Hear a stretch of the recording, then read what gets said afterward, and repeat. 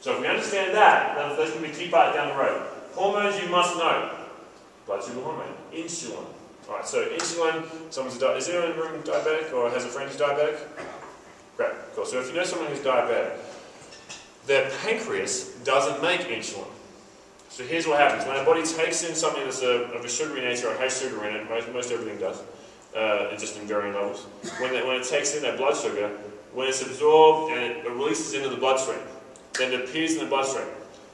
As the blood goes through the body, the pancreas senses that there is an increase in blood sugar. So it in turn releases insulin. Once the insulin is released, then the blood sugar can normalize. There's something called metabolic syndrome, which talks about insulin resistance.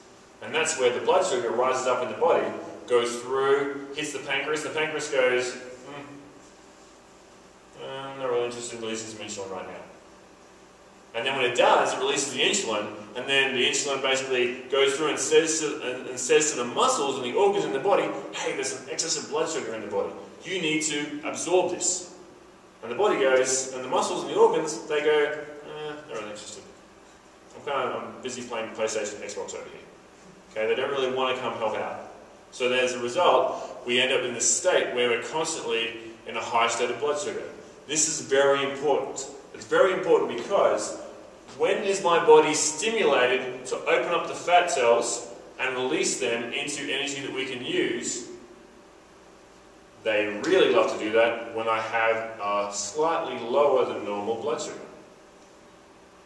Because when the blood sugar drops down, the body goes, holy crap, I've got less blood sugar in here. I need to tap into my energy sources. I've already used some of the energy that's in the muscle. Now I've got to go to the next level, which is the fat. But the fat is signaled to release by the blood sugar slightly dropping. So as a result, people with metabolic syndrome typically are overweight.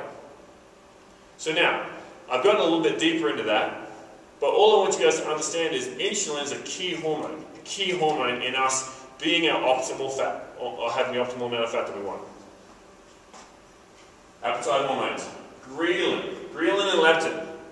Right, if you remember any one thing I've talked about, it's actually going to be two things, but one of the things I want you to remember is leptin.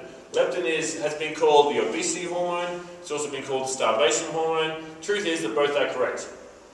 Leptin is really our thermostat. When it's too hot or too cold, leptin increases or decreases. And this is the key part where willpower comes in.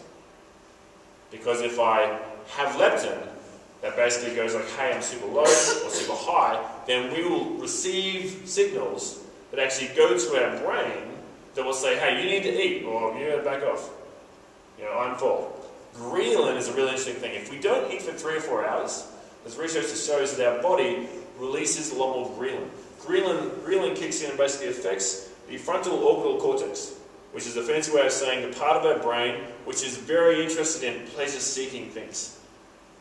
Now, after 3 to 4 hours, what happens is something in our body goes, man, you know what? I need to eat. If we haven't eaten 3 or 4 hours, the ghrelin is the part that activates our brain, which says, hey, you know what? You don't want that ham sandwich with salad and all sorts of good stuff on it, on the sourdough sort of wheat bread. No, you want chocolate cake. You want the sweet thing. You want the thing that's going to give you this like massive rush. You want the pleasure-seeking thing, the thing that you love. Okay, so leptin and ghrelin, 2 hormones that have been controlling the way most people eat. Now, what's interesting is, depending on how we eat, we can manipulate that leptin, manipulate that insulin. And that's the key part of what we're going to talk about tonight. Alright, so, leptin regulates the hydrogen mechanism, ghrelin emphasizes the attractiveness of food. John's on cue now, he's in the rhythm. So, insulin, so we've talked about that.